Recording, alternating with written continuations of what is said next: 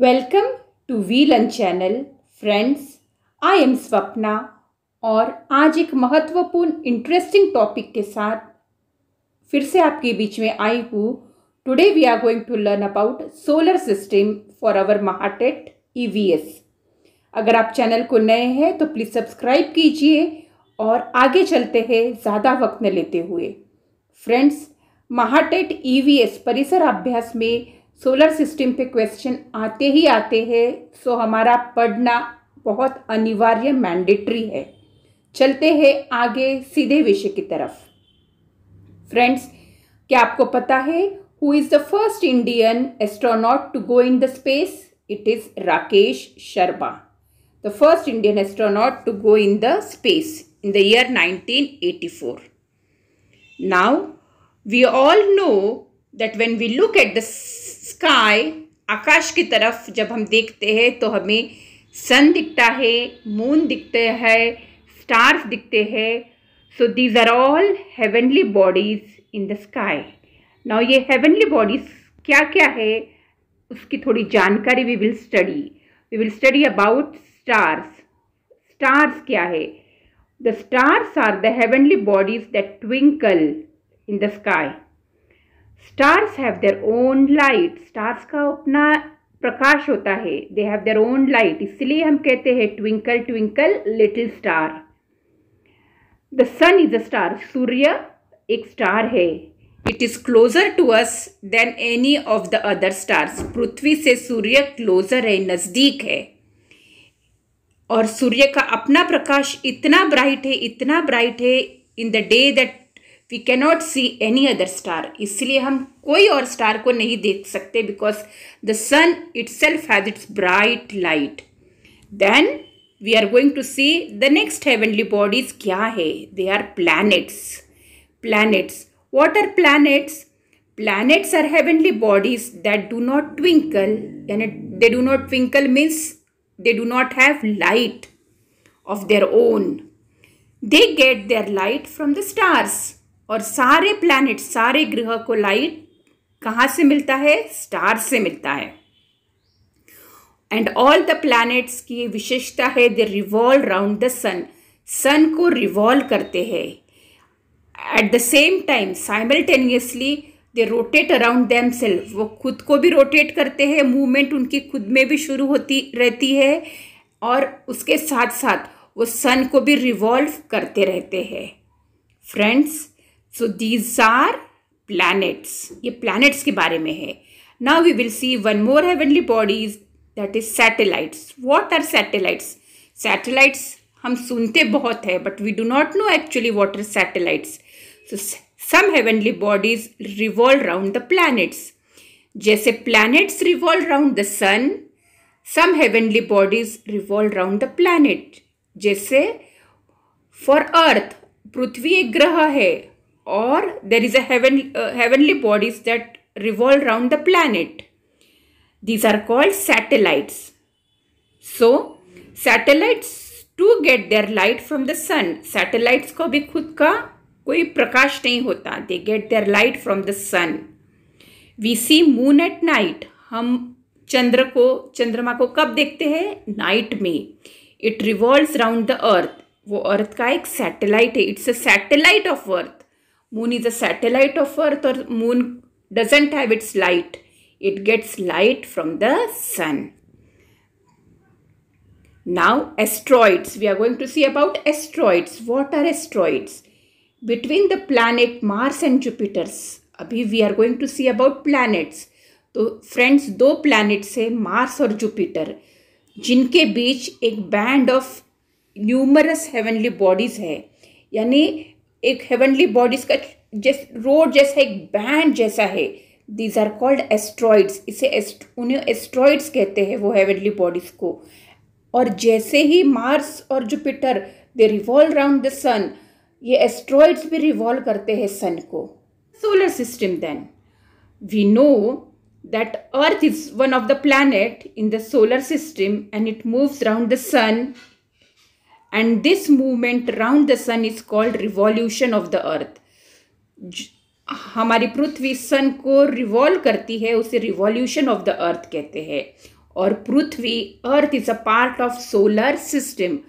Now what is solar system? Solar system diagram की तरफ देखेंगे. Solar system is consist of sun, that's the star, and then 8 different planets which we can see in the diagram.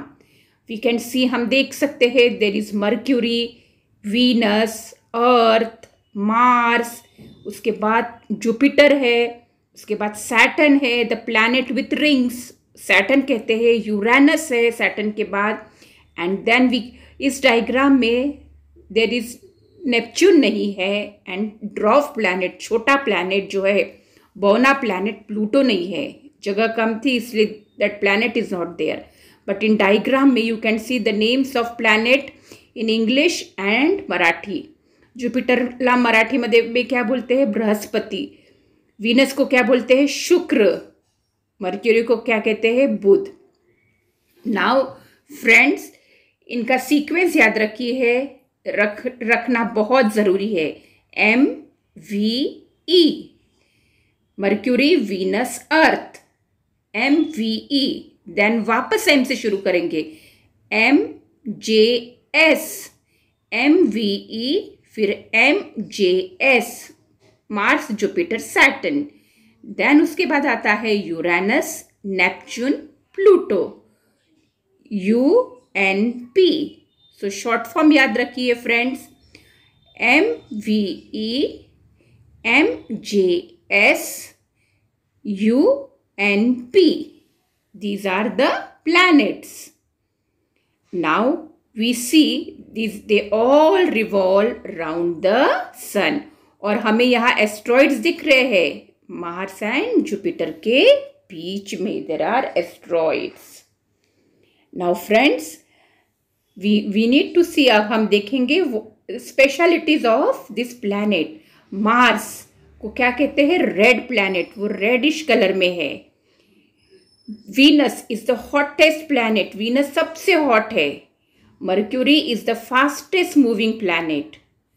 Jupiter is the स्ट्रॉमी planet, Jupiter को कहते हैं स्ट्रॉमी planet. Moon is the satellite of the earth. Mars जो एक red planet है, क्यों red है? Because the soil of Mars has iron, so its colour is reddish. Now the milky wave, important question है, one liner, what is it called? What is the other name of Milky Way? is Mandakini. Remember, question आ सकता है. What is the other name of Milky Way? It's Mandakini. Now the sun and all other bodies in the solar system, planets, their satellites, dwarf planets, asteroids that revolve around the sun. sun को जो सब revolve करते हैं are called together called a solar system. ये together solar system बनती है. Now friends, we know that we are living on a blue planet. हम नीले ग्रह में यानी पृथ्वी पे रहते हैं, और हम पृथ्वी पे we are staying, और हम हवा में नहीं उड़ रहे हैं. Why? Because due to the gravitational force on the earth.